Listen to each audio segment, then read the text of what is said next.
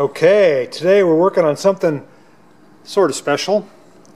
Actually, it's not that special in this part of the world, but I know that other parts of the country, these are pretty rare. This is a 1986 FJ60 Toyota Landcruiser. Again, it's an 86. And what's interesting about that, 86, that was not that long ago. Well, it's almost 30 years ago. The engine is carbureted for an 86. It has a manual choke. See the carburetor right there? It's a 6-cylinder engine. I believe it's a 3.0 liter, but I could be wrong on that. Could be a 4 liter. Very, very, very stout. Everything is stout, robust. Big, huge fan belts. Big, huge fan. Huge radiator. Big battery. Everything's heavy duty. The suspension is really tough. Straight axles. 4-wheel drive. Pretty cool rig. Maybe you're familiar with these, maybe you're not. Again, it's an FJ60. This one is a stick shift model. You can see there's a clutch slave, clutch master and a slave there. And we'll look at the dash here.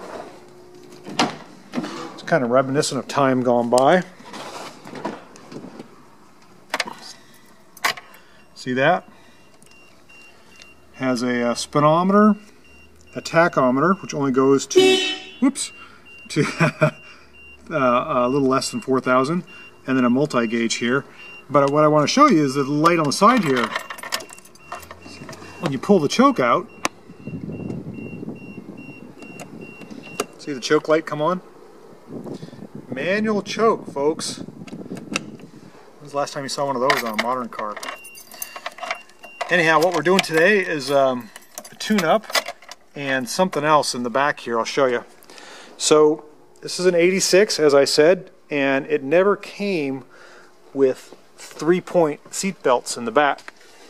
And this family has young kids, and if you can see there, got my screwdriver's poked in there, right, that hole that's right there in the, I guess that would be the C-pillar. I've made a square around it. I got to put a reinforcement plate there. So we can put 3-point belts in. Otherwise, it'll just pull right out of the hole. There's no threads, no nothing. Same thing on this side. So what I'm about to do is weld a plate with a hole and a nut, a captive nut there, so we can screw the 3-point belts on, and then we have new seat belts to put here that have an attachment point. So that's what I'm doing here, kind of a retrofit for bringing this car into the 21st century. Or maybe it's the 22nd century. I'm not sure where we're at. But so just wanted you to get a gander at this 1986 Toyota FJ60. It's a Landcruiser. It is 4-wheel drive. It's old school. Pretty cool truck. Has some cool details that you just don't see much anymore. Very basic SUV from the 80s. Okay, thanks for checking me out. And thanks for checking out this old Landcruiser, and you might see it putting around the streets of Portland sometime.